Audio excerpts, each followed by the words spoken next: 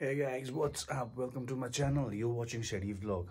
आज चाहिँ म उठेको छु यो गेस्ट हाउसमा. यो चाहिँ मेरो दिदी र भेनाको गेस्ट हाउस हो. अनि मलाई हिजो भेनाले फोन गरेर इन्भाइट गर्नुभएको थियो कम एन्ड स्टे हो भनेर. अन्त यहाँ चाहिँ खासमा चाहिँ एउटा बेङ्गोली डिरेक्टर आएको रहेछ बस्नुको लागि उसको फ्यामिलीसँग. अनि भेनाले चाहिँ हल्का इन्ट्रोड्युसहरू पनि गराइदिनुको लागि चाहिँ खासमा बोलाउनु भएको थियो. So I stayed here. यो चाहिँ मेरो रुम हो. यो होमस्टे यति राम्रो भएको छ कि I'm really impressed with it. Authentic use गर्नुभएको छ. जस्तै नि त ब्याम्बोको यस्तोहरू होइन, एकदम टिपिकल अथेन्टिक नेपाली स्टाइलको होमस्टे बनाउनु भएको छ. मोडर्न येट ट्रेडिसनल है, त्यस्तो दुइटा मिलाएर मजाले बनाउनु भएको छ. अन्त यो रुमको नाम चाहिँ सयपत्री हो. सयपत्री तपाईँलाई थाहै छ फुल हो, सयपत्री फुल होइन. यो रुमको नाम चाहिँ सयपत्री. अर्को रुम पनि छ. अरूको सबै रुमको नाम चाहिँ नेपाली फुलहरूको नेपाली नामबाट राखिएको छ. जस्तो गोदावरी भयो, मखमली है. म तपाईँलाई सबै देखाउनु छु. सो हिजो राति पनि मैले भ्लग बनाऊँ भनेर सोचेको थिएँ, तर त्यतिकै मैले बनाइनँ. हिजो राति चाहिँ एकदम रमाइलो भएको थियो. यहाँनिर हलमा चाहिँ गेस्टहरूलाई सबैलाई बोलाएर होइन डान्सहरू हुँदो रहेछ, गेट टुगेदर हल्का होइन.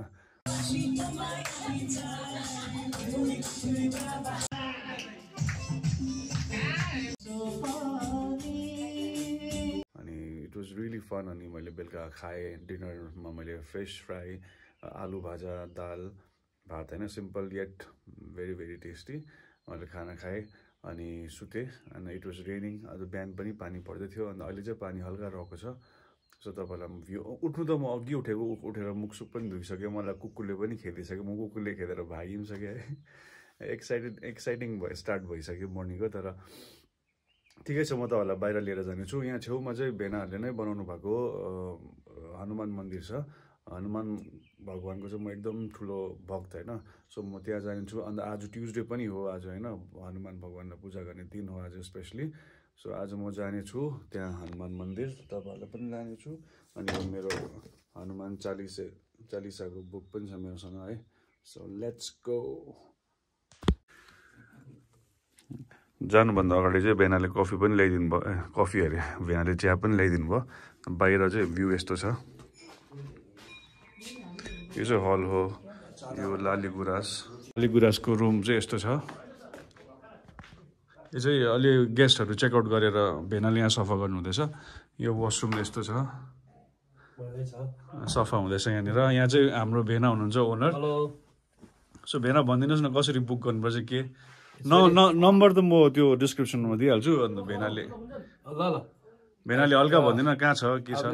के भने इट्स अ नयाँ होमस्टे हो है. नाम द स्टे 4864 फिट कर्सियङको हाइटको अनुसार चाहिँ हामीले यो मेन्सन गरेर आएको छौँ. सो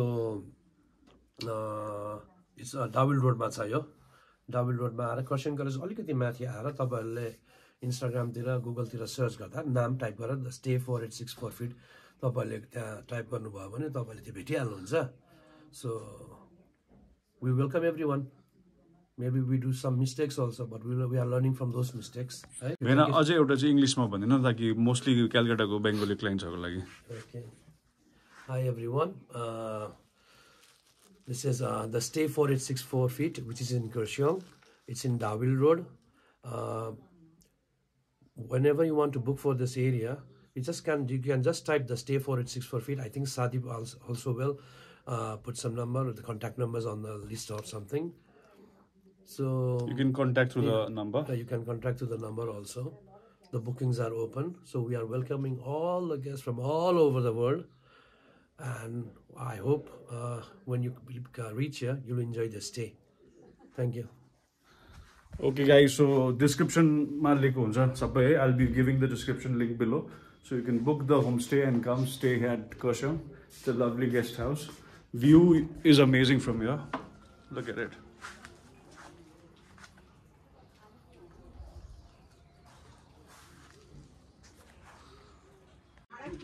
So अब चाहिँ म तपाईलाई मन्दिरतर्फ लानेछु. होमस्टेको हल्का टुर पनि गराउँछु एकछिनमा है. पहिला मन्दिरतर्फ लागौँ. चिया चाहिँ एकछिनमा खान्छु. म मन्दिर गइहाल्छु पहिला है.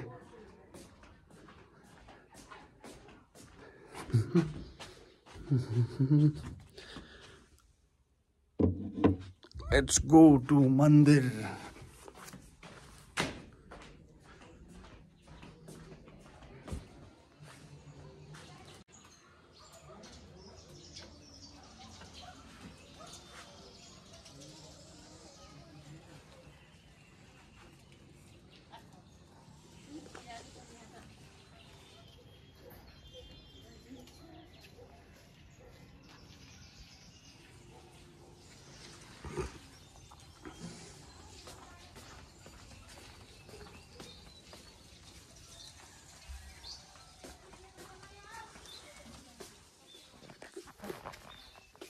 अघि यताबाट पनि बाटो छ नि त्यहाँ फुल पो रहेछ फुलले ब्लक गरिदिएको रहेछ तर म यतैबाट म जान्छु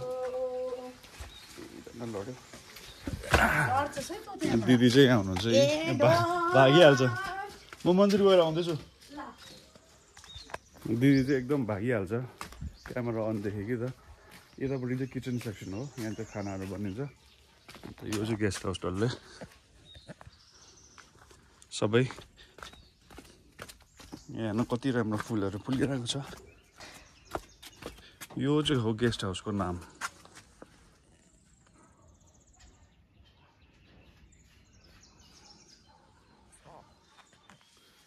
यो गेस्ट हाउस चाहिँ नयाँ खोलेको जनवरीदेखि स्टार्ट भएको यो साल सो यहाँ घाम पनि हल्का लाग्दैछ आज त बिहान बिहानै पानी पनि पर्यो हामी मन्दिर पनि आइपुग्यो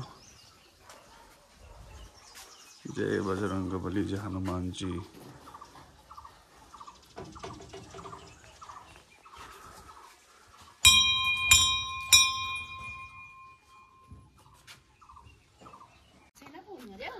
बाँदर पस्यो अरे दैलो मैले त्यो ढ्याप्पै यो चाहिँ फेरि पहिला तपाईँले भ्लगमा हेर्नुभएको जङ्गली दिदी थियो नि मेरो ऊ फेरि लुक्न थाल्यो भाग्यो फेरि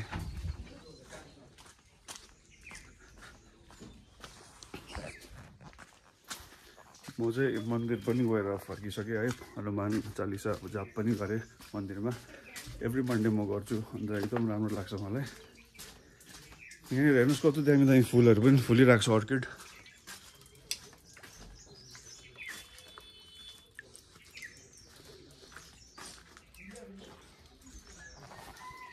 म अघि मुख धुँदाखेरि तल रुमको दैलो खुलाइराखेको थिएँ बाँदर पस्यो भन्दैछ let's go and check it out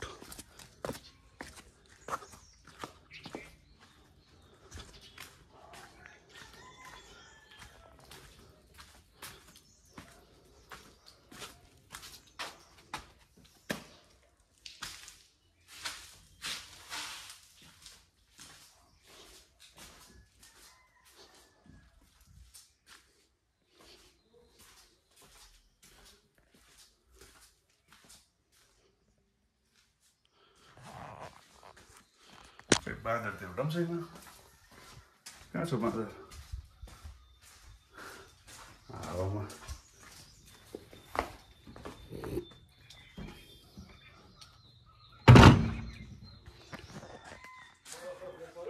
छैन रहेछ भेन बाँदर ए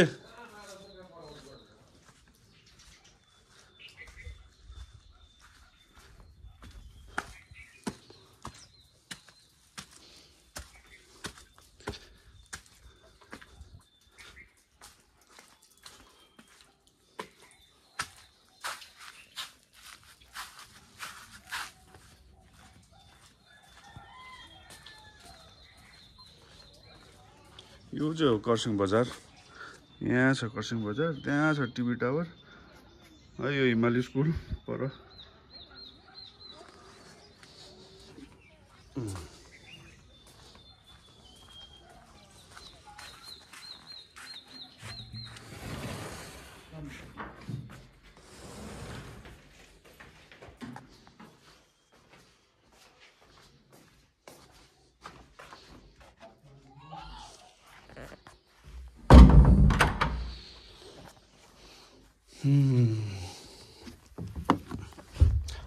अब चाहिँ म आइसकेको छु मेरो रुममा सयपत्री रुममा अब भेनाले अघि ल्याइदिनु भएको चिया हल्का सिप गर्दै है अलिक चिनी रहेछ म चिनी कम्ती खान्छु कि तर नेभरदलेस इट्स गुड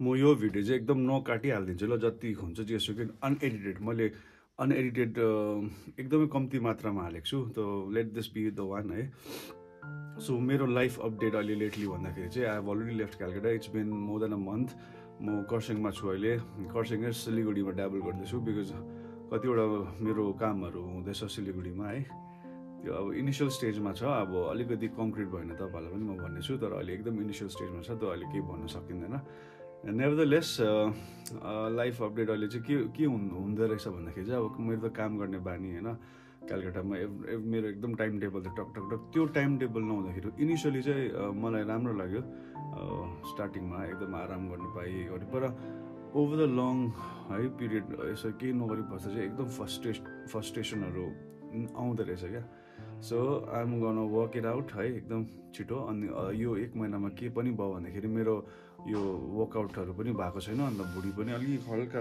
लागेको जस्तो हुँदैछ अब यसलाई पनि म वर्कआउटै गर्नुपर्छ होइन फेरि I have to be back on track so I am working on it I hope you guys are doing good होइन तपाईँको लाइफमा के पनि प्रब्लमहरू छ भने believe in your self and believe in Almighty power of God अनि you'll see through this होइन त्यो सबै टेम्पोररी हुन्छ जे पनि प्रब्लमहरू हुन्छ टेम्पोररी नै हुन्छ त्यो भनेर सोच्नुहोस् it's not the and of the world होइन so be strong and carry on त्यही भन्न चाहन्छु म यो मेसेज यो भिडियोबाट तपाईँलाई हेल्प हुन्छ भने आई बी रियली ह्याप्पी है होल्ड अन भन्छु क्या just hold on and your day will come. यही भन्दै I want to end this vlog. I hope you guys enjoyed this vlog. I'll see you all in the next vlog. Till then, take care guys and lots of love.